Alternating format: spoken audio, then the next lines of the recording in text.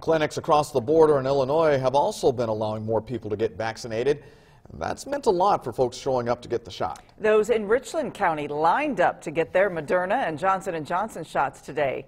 News 10 Bureau Chief Gary Bryan explains you might not expect where some folks are coming from. It's the third straight day of vaccine distribution here in Richland County. However, many folks heading through these doors aren't from around here.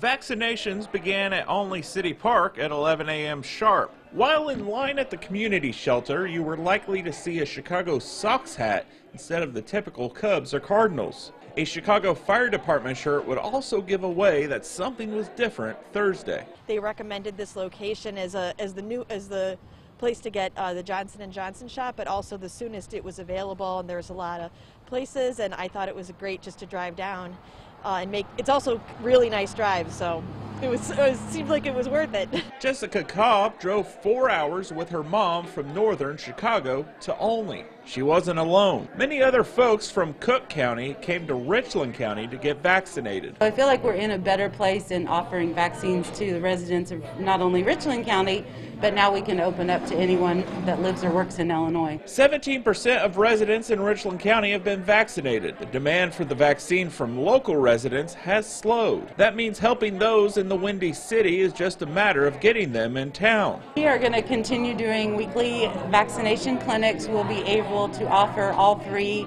vaccines at various times. Thursday, health officials plan to give out 300 shots. About half of those went to residents of Richland County. Glad when we can get back and go to sporting events and see people in the community and get together rather than having to just sit at home. The rest went to those making the long haul to get the quick shot. I'll tell you that they were the nicest people inside. It just felt like a celebration, so I'm really happy. Health officials expect to give out 1,000 vaccines this week alone.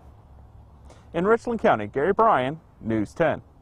All right, listen to this. Those who received vaccinations also got coupons to local restaurants in order to get some lunch before the long drive home. Good idea. Yes.